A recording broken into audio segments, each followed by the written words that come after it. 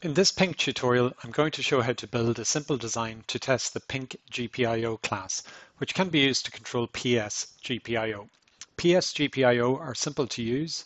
No controller is needed in the PL, so you can connect them directly to your IP. You might use the PS GPIO for resets or other simple control signals. I'll be using Vivado 2020.1 for this tutorial. If you are using a different version, there may be some changes, but I hope you'll still be able to follow the steps. Remember, you should match the version of PYNQ that you're using to the version of Vivado that you'll use. Let me start by creating my Vivado project. I'll give it a project name. This name doesn't really matter. You can pick whatever you want. I don't have any RTL sources, so I'll skip this step. I'm going to select my PYNQ Z2 board. If you're using a different Zynq board, again, the steps should be the same. You would pick your own board or your own device at this point. If you're using a Zynq UltraScale board, there will be some differences, but I hope you would still be able to follow the main steps in this tutorial. Okay, my project is now open, and I'm going to create a block design. Again, I'll give it a name, and this name doesn't really matter. I'll call it PS_GPIO_tutorial. Now my block design is open. I can add my first IP. Right click and add IP, and I'm going to pick the utility vector logic block for this design. If you have a board with buttons, LEDs, switches, this is ideal for playing around with the PS GPIO. I'm going to try and keep this tutorial generic, so if you're using a board that doesn't have any GPIO peripherals or limited I/O, I'm going to keep everything internal in this design. The utility vector logic block allows me to select logical gates. You can see AND, OR, XOR, and NOT, and I can specify the size, the width, the inputs, the operands. So I'm going to set the width to 1, and I'm going to copy. Let's zoom in a little bit, and we can see that the operands here are 0 to 0, so this is single bit. This is a 1-bit wide AND gate. Okay, let me copy and paste to duplicate this block, and I'm going to do that 3 times to create 4 blocks in total. These are all AND gates at the moment, so let me change that. Let me select OR, let me select XOR,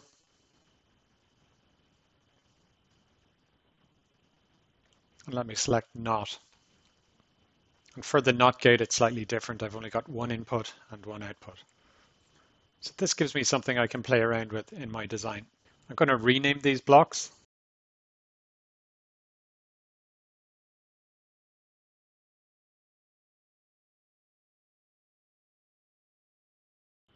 Next, I'll add the Zynq processing system block. Whoops, not PYNQ, Zynq.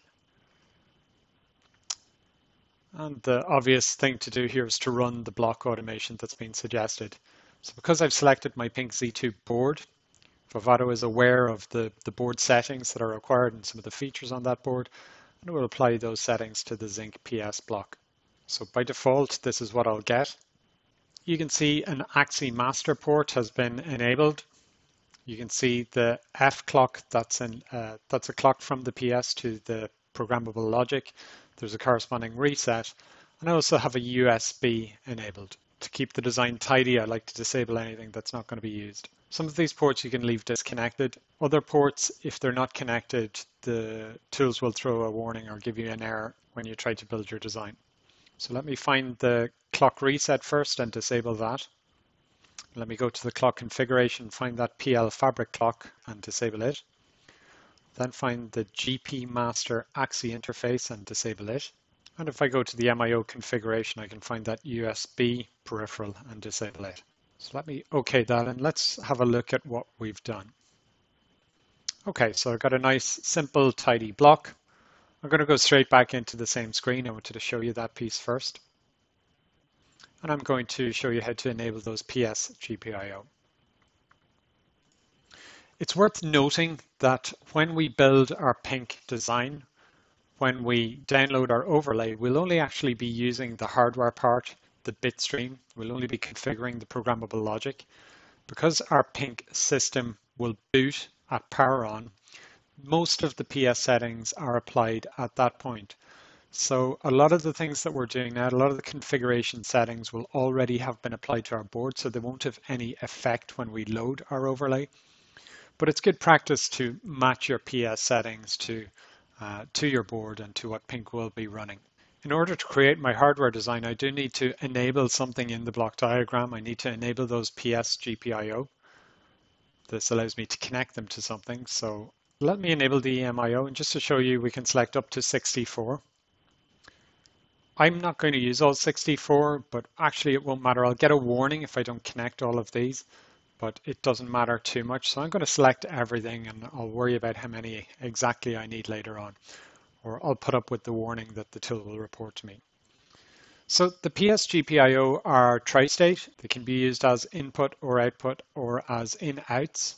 I'm going to keep things simple for this design and use inputs and outputs separately. I'm not going to have any shared in-outs. So let me start with the GPIO outputs. And I'm going to use this to drive my logic gates. I could connect the PS GPIO directly to my IP. I'm connecting a 64-bit signal here to a single bit input, a 1-bit input.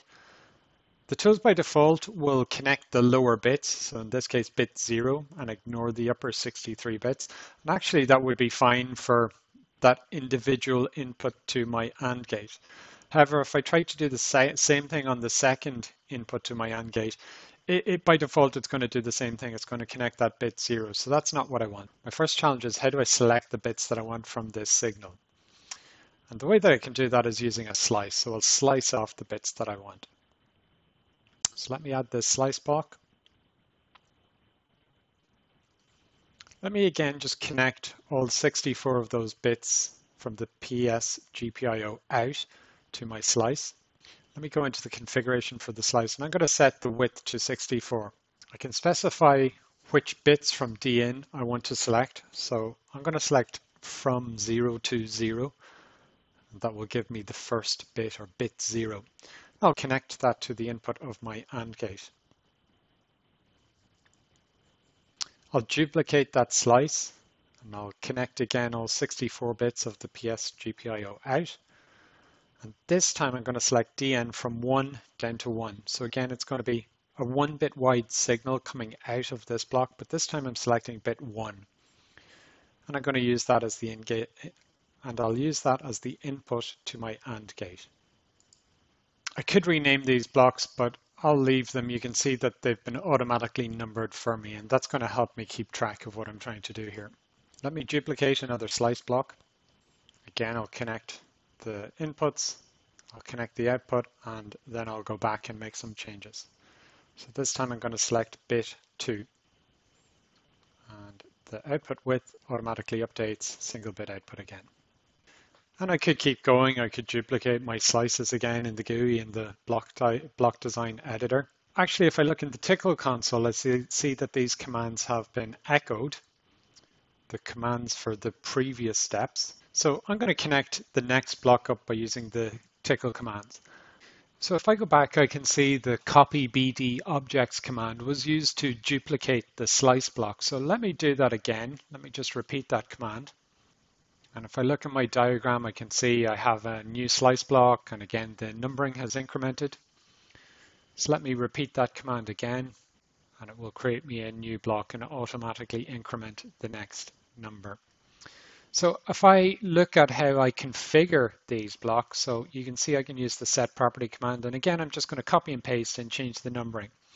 This was the command for slice 1, so I'm just going to change it to slice 3. I need to go from DIN 3 to 3, and I'll do exactly the same thing for slice 4, change the input DIN from 4 to 4 to select the bit that I want. So I've configured my slice blocks, so now I need to find the command to connect them. So here I can see the command, the connect BD net command, to connect my PS GPIO out to the DIN of those slice blocks. So I'll just change this to slice 3. And you can see that connection has been made for me. And I'm going to do the same for slice 4. It's slightly more complicated to connect the outputs of these slices, only because I need to rename the block that I'll connect them to. I'll find one of the previous commands, and I'll change the name of the logic gate that I'm connecting to. So instead of the NOT gate, I'm going to change this to the OR gate, and that's the name that I gave that OR gate block earlier on. And slice 3 will connect to op 1.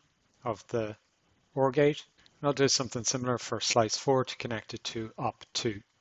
So depending on what you're doing, you might find it more convenient to build up a script like this in Tcl to run some of these steps for you. Or if you want to, you can do everything in the GUI. And I'll just go in and confirm those changes that I made in Tcl have actually been applied to the blocks in the block design. Okay, and I'll do the same for the XOR gate, and I'll speed this part up a little bit. Okay, so I'm going to add one more logical block in here. So let me duplicate the AND gate. This time I'm going to change the width to 4. I'll leave it as an AND gate. And rather than connecting single bits, I'm going to show you how to connect multiple bits to my IP. So now slice 7 and slice 8. Okay, I want 4 bits this, so I'm using bits 0 to 6. So my DIN down is going to be 7, and I want 4 bits, so 7, 8, 9, 10, and I can enter these settings here. And I can do the same for slice 8. I want 4 bits again, output, and I'm going to start at 11, 11, 12, 13, 14 will give me the output that I want. I can now connect the outputs from my slices to the input of my 4-bit AND gate. So you can see all my blocks now have their inputs connected.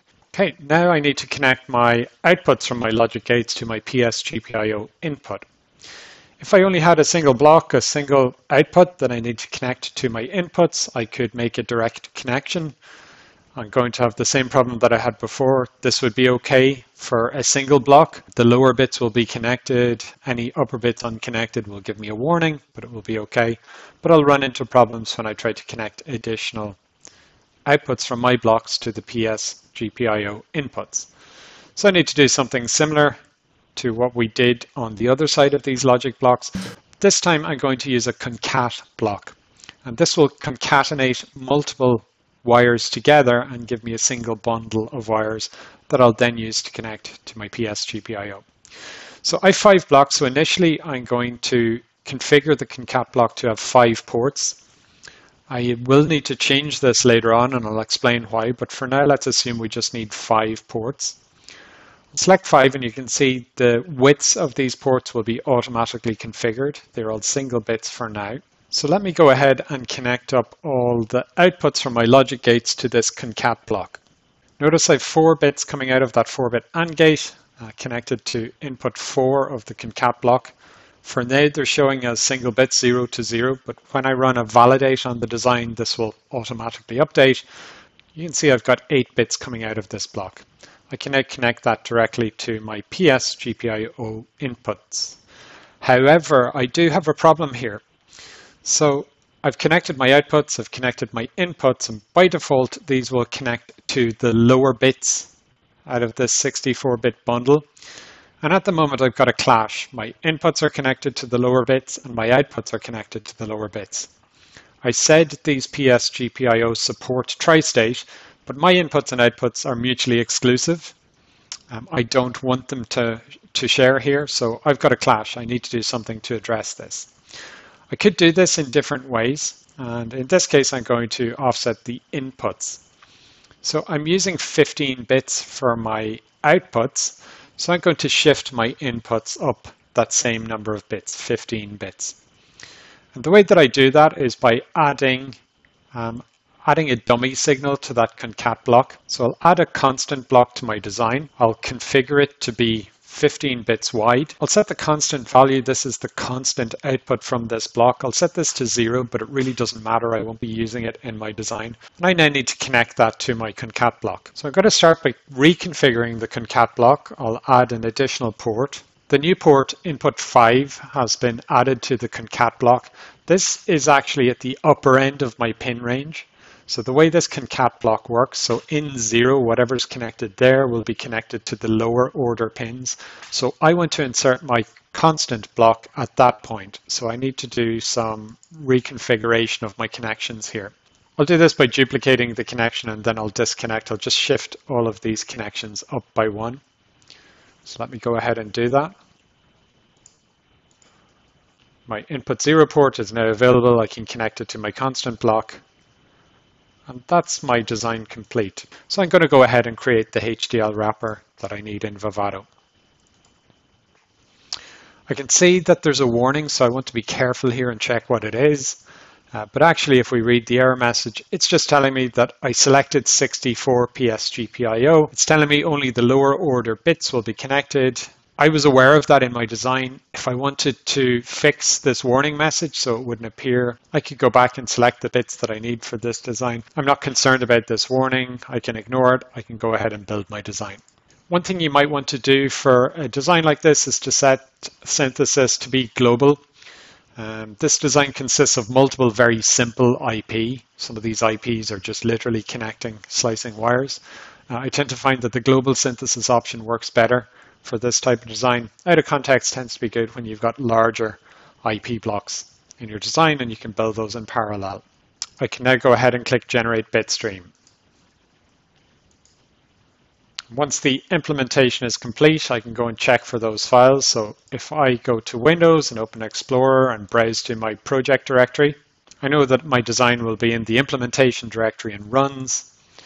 I can find my bit file. I sometimes like to reorder by size. The bitstream tends to be the largest file in this directory. And I like to copy this to my top level project directory. I'm going to need to transfer this to my board to use it with PYNQ. I then need to find the HWH. I can usually stumble around through these directories and find the HWH, but I find it easier just to do a search. You may have more than one HWH, but you can usually identify the one that you need, the top level one, easily enough. And you can see the path here. It's in sources, sources again, BD, the block diagram name, and then HW underscore handoff. And again, I like to copy this file to the top level directory. So these are the two files that I need to use with PYNQ. The file names for both of these need to match, so I'll just rename the bitstream, the bit file, to match the HWH. I'm also going to export the tickle for the block diagram. I will make this available with the tutorial. This will create a tickle file that I can use to regenerate this block diagram. If we open up this file in a text editor, I just want to show you that I said at the start I'm using my PYNQ Z2 board. You can see the Zynq 7020 part on this board. If you're using a different board or a different device, you can create your project, select your device or your board, and rerun all the tickle commands underneath this part to regenerate the design for a Zynq board. There will be some differences for Zynq Ultra Scale. Okay, so that concludes this part of the tutorial, and in the next part we will see how to use the PYNQ GPIO class.